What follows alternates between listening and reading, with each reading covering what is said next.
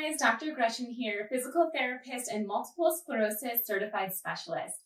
One of these symptoms that my missing link members have the biggest issue with, rightfully so, is foot drop or drop foot or foot slap, foot drag. There's lots of different variations and it all stems from either weakness and or muscle tightness.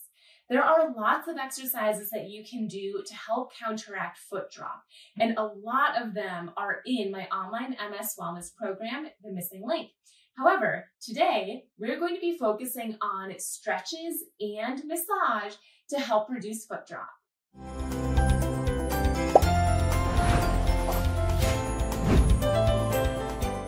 If you're looking more for strengthening based exercises for your hip, your knee, and your ankle to help reduce foot drop or improve your walking in general, definitely check out my online program, The Missing Link. These are also in The Missing Link, but I wanted to provide a glimpse at these exercises here for my YouTube channel. So let's get started. The first stretch that you can do to help counteract foot drop is a hamstring stretch. And the reason for this is because your hamstrings will bend your knee. That's its job. If your hamstrings are working correctly, they will help bend your knee. But you may or may not have noticed this already, it's much harder to lift your ankle up if your knee is really bent. Try it right now. Bend your knees back as far as you can and try to lift your toes up. Either one side or both sides or the other side. It's really hard. Now, straighten your knees. So get your feet further away from you and now try to lift your toes. Generally speaking, it's much easier. So if you have muscle tightness or spasticity in your hamstrings, that is going to cause your knees to bend. And when your knees are bending, it's harder to lift your ankle, therefore causing foot drop. So let's stretch out those hamstrings. I like showing a hamstring stretch from this side so you can see what the exact angles are. And I like using my walking stick to help me get in the right position, especially if your legs are feeling fatigued or heavy today. So what you're going to do is straighten one leg out in front of you. If that's too hard for you to do today, get your cane or walking stick, slip it under your feet, lift with your arms, and straighten that way. So this can be a really helpful tool. Once you're in that position, you can get rid of the walking stick.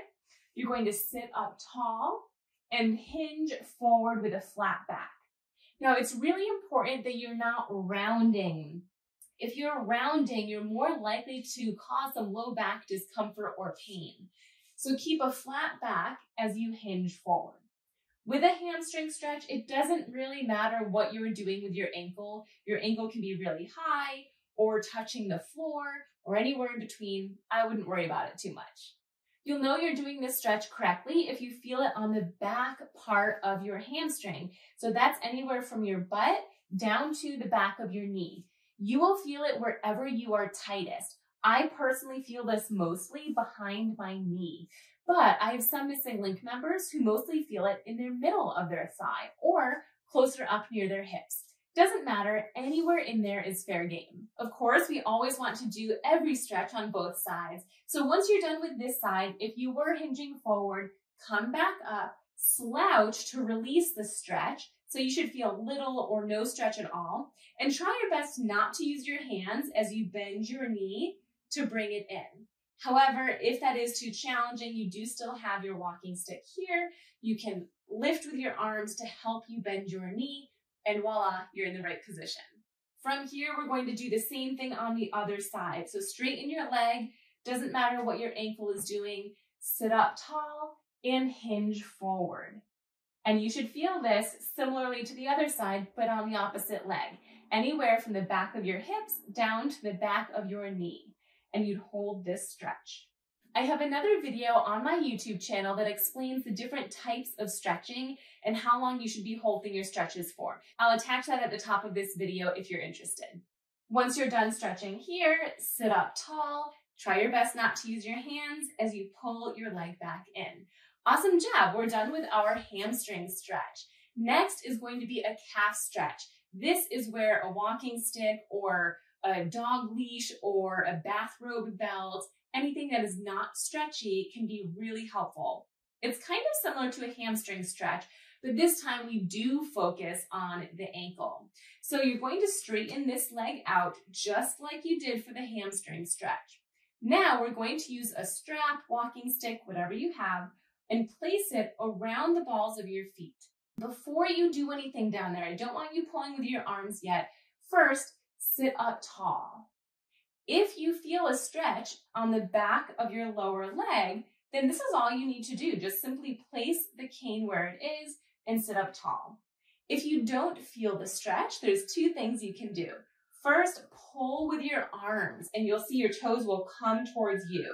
If you still need a more intense stretch, keep your arms in and pulling your foot towards you and sit up as tall as you can. You can even arch your spine a little bit, the low part of your spine, and finally you can hinge forward. I have really tight calf muscles, so that's too intense for me, but those are the steps you can take to increase the stretch. Once you find a position that it feels like a good stretch for you, hold the stretch. You'll know you're doing this right if you feel it anywhere from the back of your knee all the way down to the back of your heel. Similar to the hamstring stretch, doesn't matter where you're feeling it as long as it's in that area. You will feel it wherever your body is tightest. As with the hamstring stretch, you can release the stretch and do your best to not use your hands as you pull your leg in, and we'll do the same thing on the other side. So straighten your leg, use your cane or whatever prop you're using that's not stretchy, wrap it around the balls of your feet, sit up tall and pull towards you. If you need a more intense stretch, you can hinge. That's too intense for me, so I'm going to back off. And again, you'll feel this anywhere on the back side of your lower leg, and it might feel different than your other side. That's okay. When you're done stretching, release the prop, try your best not to use your hands, and pull that leg back in. Another stretch that you can do to help reduce foot drop or drop foot is a stretch for your outer lower leg. This is a muscle group that can get really tight. Sometimes it's called the fibular or fibularis muscles. Other times it's called the peroneal muscles. Regardless, it's the muscles on the outer side of your calf. My favorite way to stretch these is actually not with a prop, but with your hands. So what you're going to do is get into a figure 4 position. So you're going to grab one leg. You can use your hands to pull your leg up. And from here, one hand keeps your leg on your opposite thigh so that the leg can be dead weight. It can fully relax. And your opposite hand pulls towards you. So it's almost like you're trying to see if you have gum on the bottom of your shoe, or you're trying to face the bottom of your foot up towards the ceiling. And when you do that, you should feel a light stretch on the outside of your calf muscle. Now, if you don't have tightness here, you might not feel anything at all, and that's okay too. But this is what that stretch would look like. When you're ready to come out of this stretch, release so that both hands are now on the lower leg and slowly lower that leg down. When you're ready, same thing on the other side. Go ahead and grab that leg. One hand stays on firmly so that this leg can be stationary and dead weight. And then the other hand pulls the ankle so that you're trying to look at the bottom of your foot.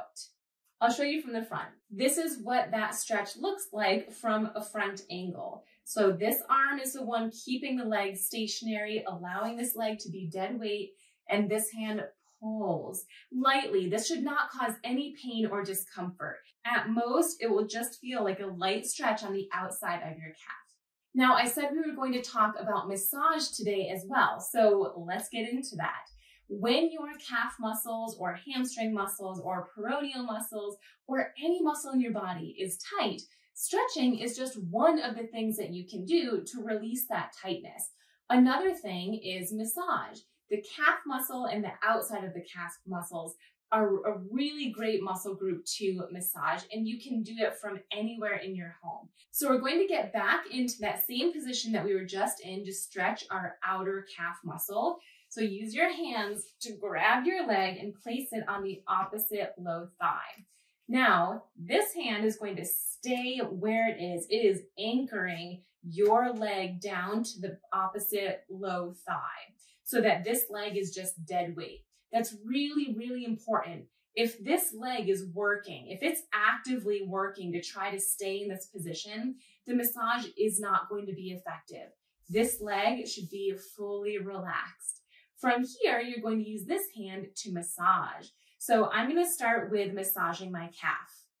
I wanted to change positions because I use my thumb and you couldn't see that from the forward angle. So one hand stays down, this hand wraps around your calf. Now this is going to depend on how large or small your calf muscles are, but your fingertips go on the front of your shin and your thumb comes on the back, and you're going to use your thumb to massage this part of your calf. And you can come up and down. I like to do little mini circles, but you can also do something like this. Whatever feels good to you. There's no right or wrong. This hand would be holding on. I'm just letting go so that you can see what my hand is doing. So this would be a calf massage. You can come over to the outside of your calf or the inside of your calf. You can even use your fingertips to get the peroneal muscles on the outside. So do whatever feels good for you. You can even use both hands if that feels better. Maybe you have one hand that's stronger than the other, but it should feel like it's releasing tension. So this is what it would look like to do a calf massage, and you're getting all parts of your calf from the back, the inner edge, and the outside of your calf. As always, you can do this on both sides. So you're going to get into that figure 4 position. Because this isn't a stretch, you do not need to be sitting up tall, but you do want one hand anchored down and the other hand is your massaging hand. This one I can tell is tighter than the other side for me. That's normal. You'll get to know which side is tighter, which parts of your calf muscles might be tighter. And again, it's important to release the tension of your calf muscles. We already talked about the importance of releasing the hamstring tension, but calf tension also can cause foot drop. Here's why. With our hamstring muscle, I explained that its job is to bend your knee, which makes lifting your toes really hard. The calf's job is to lift your heel up and bring your toes down. So the calf's job is to do this. Well, look what position that puts your ankle in. It puts it in a foot drop position where your toes are down. So if you're walking and your calf muscles are tight, it's going to pull your toes down and your heel up. And that's going to cause you to drag your foot or to place your toes down first before your heel and therefore have foot drop. So it's important that we stretch and massage and release the tension in our calf. I hope you found those exercises helpful. If you are in the missing link, please know that we have these stretches and massages in the program with a more in-depth video, including how long to stretch, when to do it, how to do it, all that good stuff. But I wanted to show you guys this reminder here today to give you something to do at home to counteract that foot drop without using strengthening exercises. If you want more information on the missing link, check out my comment section below. I will include a link with a video that shows you a behind the scenes video so you can see what the program is like. And I'll also include a Zoom link where you can sign up for a Zoom call with me. We can talk about the program. I'll show you the program and we'll see if it's a good fit for you or not. Thanks for tuning in.